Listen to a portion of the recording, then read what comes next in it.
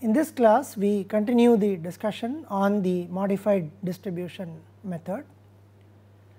We started with a solution which had 30 allocated to this position, 10, 25, 5 and 30. Now, this solution is feasible, and using this solution we also defined some u's and v's. So, we started with a solution and then we defined some u's and v's. We started with u1 equal to 0 and then we used ui plus vj is equal to cij where there is an allocation. So, using this u1 equal to 0, we got v1 equal to 8 because there is an allocation. So, using this allocation we got v3, and once v3 is known, we use this to get u3, and once u3 was calculated, we used this allocation and this cost to get v2, and once v2 was calculated, we used this cost to get u2. So, all the u's and v's are computed. Once the u's and v's are computed, we also said that we will compute Cij minus ui plus vj for the unallocated positions.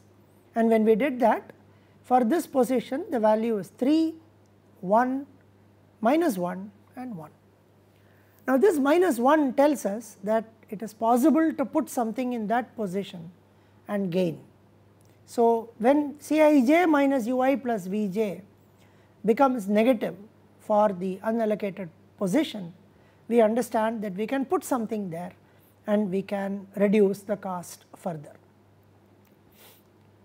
You will also observe that these 4 values that are shown in the red color bold are the values that we obtained when we actually applied the stepping stone. When we had put a plus 1 here and completed the loop and found out the additional cost, we said the cost would be 3 for every additional item that we put here. And if you put one item here and complete the loop, you will realize that there is a gain which is given by this minus 1. So, we know that if you put 1 unit, there is a gain of 1 rupee or 1 unit gain there. What is the maximum I can put there is the next question. So, to do that, we go back and look at this. The same solution is shown, and then I say that I am going to put a theta in this position. Now, when I complete the loop, now this becomes 25 minus theta, so that this 25 is satisfied, so that this 25 is balanced and taken care of. Now that I have put a minus theta here, I should put a 5 plus theta, so that that is balanced. So, the 5 goes and becomes 5 plus theta, and once again, since this is balanced now, but we have increased a theta here, so 30 has to become 30 minus theta. And since we have put a minus theta here, once again to balance this we will get 10 becomes 10 plus theta, and this 30 will finally become 30 minus theta. Now, when we look at all these, as we increase theta in this position,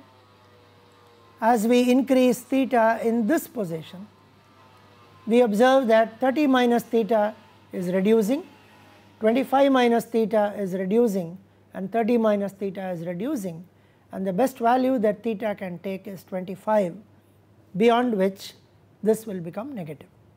Therefore, we put theta equal to 25 and we redo the allocation, and if we redo this allocation, this becomes 25, 25 minus theta goes, 5 plus theta becomes 30, 30 minus theta becomes 5, 10 plus theta becomes 35, and 30 minus theta becomes 5. So, this is a new solution that we have obtained. Now, we need to check whether this solution is the best solution or whether some more gain is possible. To do that, we once again initialize u1 equal to 0 and repeat the procedure. So, we initialize, now I have shown the same solution here. Now, we initialize u1 equal to 0. Now, we go back and observe that here there is an allocation. So, ui plus vj is equal to Cij, therefore, V1 is equal to 8. So, V1 is equal to 8. Now, with V1 equal to 8, there is an allocation here. So, V1 plus U2 is equal to 4. So, U2 will become minus 4. Now, again with this there is an allocation here. So, U1 plus V3 is equal to 7. So, V3 becomes 7. Now, there is an allocation here. So, U3 plus V3 is equal to 6. So, U3 will become minus 1. Now, U3 plus V2 is equal to 5. So, V2 will become 6. So, now the U's and V's are calculated. Now, we go back and evaluate Cij minus Ui plus Vj, where there are no allocations or in the unallocated position. So, for this position 9 minus 6 plus 0, which will be 3. For this position 3 minus 6 minus 4 2, therefore 1. For this position 5 minus 7 minus 4 3, which is 2, and for this position 8 minus 1 7, which is 1. Now, these values shown in red are all positive, which means putting a unit in these positions is not going to reduce the cost. Therefore, we stop the algorithm and say that we do not have a way by which we can reduce it further, and therefore the algorithm stops. So, this is how the modified distribution algorithm or MODI algorithm works, giving us the optimum solution. And the cost is 565, which is 8 into 5 plus 7 into 35 plus 4 into 25 plus 5 into 30 plus 6 into 5. Now, so far we have seen two methods, the stepping stone method and the modified distribution method, that help us get the optimum solution from a given starting solution. There are still some issues involved. The starting solution has to be basic feasible and so on, but for the sake of this course we will assume that we would use either the min cost method or the Vogel's approximation method to get a good starting solution. And these starting solutions have m plus n minus 1 allocations if there are m supply points and n demand points, and these allocations are independent, and we also know that the minimum cost method and the Vogel's approximation method give us such solutions. So, now we have to understand why the MODI method gives the optimum solution. In earlier classes we have spent a lot of time understanding the dual and also in writing the dual. So, let us now try and write the dual of the transportation problem. Now, what is shown in the left is the primal, where Xij is the quantity transported from I to j, and we have shown the unbalanced problem where what is taken should be less than or equal to the supply, and what is sent to the demand points should exceed or meet the demand. We also studied the balanced version, where we said that these constraints are equations when the total supply is equal to the total demand. So, we look at the balanced problem and then we write the dual of the balanced problem. We also said that if there are m supply points, there are m constraints here, and if there are n demand points, there are n constraints here. So, we now introduce a dual variable.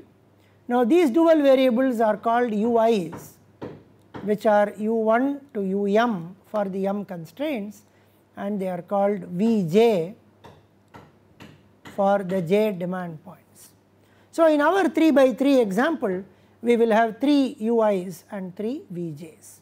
So, if we define these, then if we write the dual, then we know that the objective function of the dual is the right hand side coefficient multiplied by the dual variables. So, the dual will be a maximization problem it is a maximization problem because the primal is a minimization problem, and the ai ui bj vj summed over I and j is the objective function. There will be as many dual constraints as the primal variables. So, there are m into n primal variables, there will be m into n dual constraints. So, if we take a typical xij, that xij will appear in the ith constraint here and in the jth constraint in this. So, the corresponding dual variables will be ui and vj. So, when we write the dual, that constraint will become ui plus vj is less than or equal to Cij, which is the objective function coefficient of the value corresponding to xij. So, the typical dual constraint is ui plus vj is less than or equal to Cij, and there will be as many dual constraints as the number of primal variables. In our example, we solved a 3 by 3 problem, so there will be 9 dual constraints for each ij. Importantly, these ui's and vj's are unrestricted in sign because we have now assumed a balanced problem. The primal constraints are equations, therefore, the dual variables will be unrestricted in sign. We have seen this before, that if the primal constraint is an equation, then the dual variable is unrestricted in sign. So, this is the dual of the transportation problem. Now, let us understand what we do under the MODI method by looking at the dual of this problem. Now, this is a situation when we had a solution like this, 30, 10, 25, 5 and 30, and we initialized u1 equal to 0, and then we used ui plus vj is equal to Cij wherever there is an allocation, and we found out the 5 remaining values. We initialized u1, we were able to find out v1, v2, v3 and u2, u3 because there were 5 allocations, m plus n minus 1, 3 plus 3 minus 1, 5 allocations, and these 5 allocations are sufficiently independent for us to give the remaining 5 values. Now, with every position, for example, now let us take this position where there is an allocation. Now, here is a position where there is an allocation, which means in this position x11 is 30. This is a position 1, 1, first supply, first destination 1, 1. So, x11 is 30. Now, we also know that wherever there is an allocation, ui plus vj is equal to Cij. That is how the ui's and vj's have been computed. So, now go back with this understanding, let us go back to this. So, what we have done, the way we have calculated the ui's and the vj's is when there is an allocation, when xij is basic or when xij is in the solution, when there is an allocation, for that position ui plus vj is equal to Cij. Now, if we take a typical constraint ui plus vj is equal to Cij, or if we take the first constraint, this would mean u1 plus v1 is less than or equal to C11 is the constraint. Now, x11 is in the solution, and we now observe that when x11 is in the solution, u1 plus v1 is equal to C11, which means if ui plus vj less than equal to Cij is converted to an equation, we will be adding a slack variable. Now, let that slack variable be called hij. Let some hij be the slack variable. Now, when u1 plus v1 is equal to C11, then the corresponding slack variable is 0. So, whenever ui plus vj is equal to Cij, the corresponding slack variable is 0.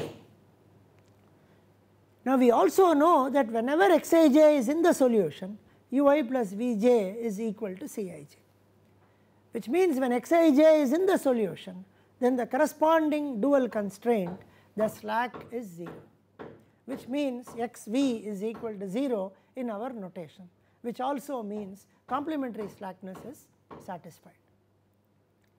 So whenever there is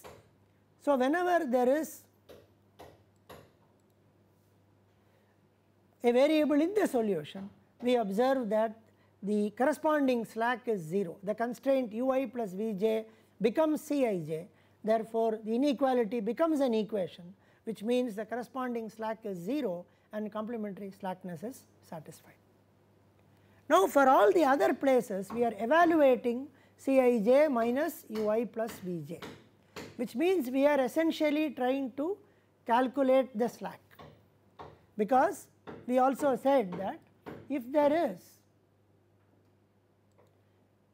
this is the constraint, if this inequality is written as an equation, ui plus vj plus hij is equal to Cij. So hij will become Cij minus ui plus vj. So what we are doing is, in all these 4 positions, we are trying to find out the hij. We are trying to find out the dual slack. If the dual slack is positive, it means the dual constraint is satisfied. If the dual slack is negative, the dual constraint is not satisfied. So here the dual constraint is not satisfied, the dual is infeasible. We also know that when the dual is infeasible and complementary slackness is applied, the primal is non-optimal. So we try to make that dual feasible by bringing this into the solution and by making an allocation here, which is what we did, and then we got a new solution. And then we repeat this procedure till all the Hij's are positive, or till all Cij minus ui plus vj are positive. Now it means if I have an allocation for which all Cij minus ui plus vj's are positive, it means I have a feasible solution to the primal, complementary slackness is satisfied, and now I have a corresponding feasible solution to the dual, which means the optimum solution has been reached. So the MODI method, even though we do not do this every time, we only do the calculations. We define the ui's and the vj's this way, and then we calculate Cij minus ui plus vj, and then when we stop when all the Cij minus ui plus vj's are positive, saying that the optimum is reached. What we are actually doing is, for a given primal solution, we are evaluating the dual. The u's and the v's are the dual variables. We are not unduly worried about the fact that this is negative, because the duals can be unrestricted in sign. They can take a negative value. So we are not worried about that. So we have a feasible solution to the primal.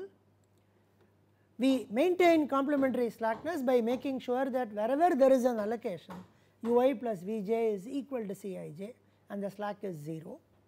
And then we evaluate the slack for places where there are no allocations. If all the slacks are positive, then all the dual constraints are satisfied and the dual has a feasible solution, which is actually the optimum solution to this problem. When one constraint is not satisfied, which means one of the dual slacks is negative, which means Cij plus minus ui plus vj is negative, then we know that the optimum has not been reached. We put that is a place where that can come into the solution. So we change the allocations and then repeat this procedure. So the MODI method is actually a very good application of the duality principle. So with the amount of time we have spent in this course to understand duality, you can immediately see the application in the algorithm that optimizes or finds the best solution to a transportation problem. Now we also have a few additional points when it comes to a transportation problem. Usually the transportation problem is a minimization problem. We try to minimize the cost of transportation, but sometimes we can formulate transportation problems out of some practical situations where we actually maximize Cij, Xij.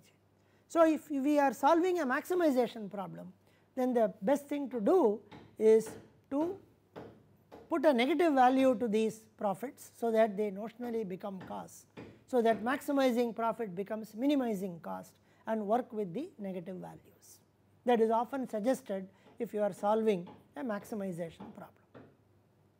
Now, there can be situations where we will say that we cannot transport from a particular supply point to a particular demand point, assuming it is a minimization problem.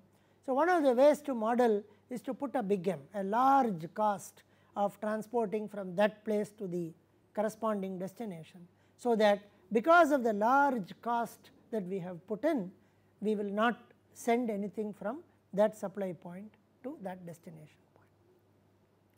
The way we have solved the transportation problem and the way we obtained our starting solution, and then from the starting solution to the optimum solution, the two stage, right through we had integer values for the xij's or the allocations. So, we will get integer solutions as long as the supplies and demands are integers. In our example, the supply quantities and the demand quantities were integers, and therefore, we got integer solutions. The last point is, if we did not use this combination of say a penalty cost method followed by MODI, or a min cost method followed by an MODI or stepping stone, and we had simply solved the LP by putting it into a solver or through simplex, then we would still get integer values.